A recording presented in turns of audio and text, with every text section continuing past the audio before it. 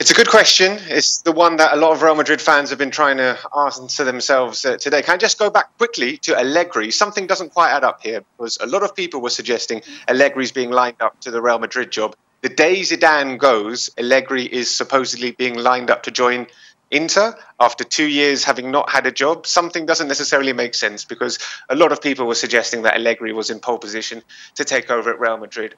Why did Zidane go? Many reasons, but really, he likes to be in charge, he likes to be the boss, and I think there were certain things that he might have been charged to do next season, which he didn't fancy doing it. And if he doesn't fancy doing it, he doesn't do it, because he's Zidane. Exactly, he's kind of holding all the cards in each all. So what happens next for Zidane? You kind of think if Deschamps locks things up in the summer, France?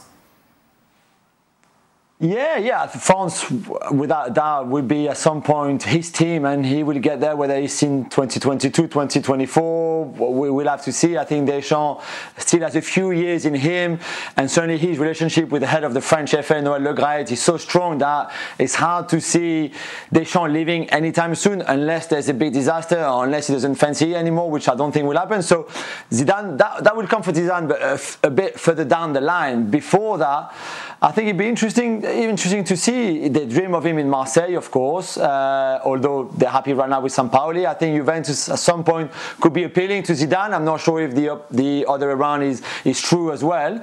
But I think he will have other options. But he's in such a strong position that he will be able to choose. And even if he doesn't want to do anything while waiting for the France job, he won't have to do it. It's quite the eclectic mix when you take a look at the names that have been linked to the Real Madrid vacancy now. Antonio Conte, odds on. 5-4 odd. Pochettino, of course, why not? Stick him in there as well. 2-1. Raul then at 6. Whacking Love at 10. Xabi Alonso at 16s. Who are they going to get, Phil? Antonio Conte is odds on for a reason. I think he's very, very highly fancied now. Raul, I think if they were going to go for Raul, he would have been announced already. They've got a ready-made Zinedine Zidane replacement. Zidane, of course, was the Real Madrid Castilla manager. He got promoted to the first team, did rather well. Raul is the current Real Madrid Castilla manager, a legend of the club, much like Zidane was. If they were going to go for him, I think they would have done it already, maybe. But he's there, he's in the background. He could be an option. I'm not a betting man, but Xabi Alonso at 16-1 could be an appealing option. He's done a sensational job with Real Sociedad B this season. Obviously, he was working for Real Madrid last season. He was in charge of their under-15s. He knows the club, which is really, really important when it comes to Real Madrid. But yeah, Antonio Conte is the favourite, and probably rightly so. Oh my goodness. If you're going to make a fly-on-the-wall documentary, Gab, Conte at Real Madrid would be amazing, wouldn't it? It would blow up within, what, a week? Well, he was on the verge for signing Real Madrid with Real Madrid before, of course. Look, I would find this absolutely extraordinary, because it's less than 24 hours ago that Conte negotiated his exit with Inter, where he received half of his final year's salary, the one that he's not taking because he's walking out, in severance, right? So he gets $12 million in severance for agreeing not to go coach another Serie A team. And look, and now he walks into the Real Madrid job, supposedly. To me, Conte to Real Madrid makes absolutely zero sense from Real Madrid's perspective, because, you know, it's not just the club's financial situation, but you're also getting a guy who can be a colossal pain in the rear end to the club if he doesn't get what he wants. You can just ask people at Inter, you can ask people at Chelsea, you can ask people at Juventus about that. He will go and work with the players he has and make them better and make the team better. He's very good on the training ground.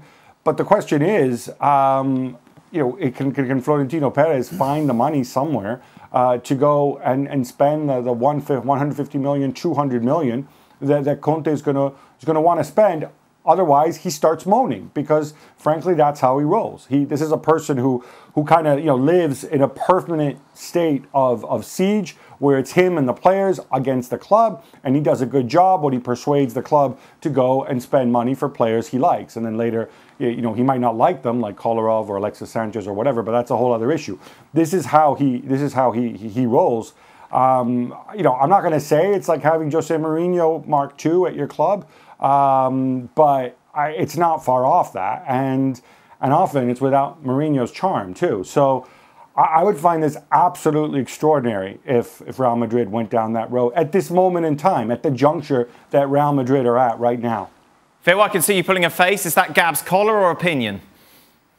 A bit of both, really. I think it's opinion because a lot of Real Madrid fans would actually quite like Jose Mourinho Mark II. I know since leaving Real Madrid, things necessarily haven't panned out how he might have thought of, but he left a mark here, and there's a lot of Real Madrid fans that like the sound of that. Also, by the way, there's people that think that the squad needs a good clean-up, and Antonio Conte is the man to do it, the man to whip them into shape and to get rid of some people that might not necessarily be useful next season. And I think just by saying the words Antonio Conte and appointing Antonio Conte, you could get rid of 2 or 3 players immediately, because probably quite a few might not fancy playing with him next season. Thanks so much for watching ESPN on YouTube. And for more sports highlights and analysis, be sure to download the ESPN app. And for premium content and live streaming, subscribe to ESPN Plus.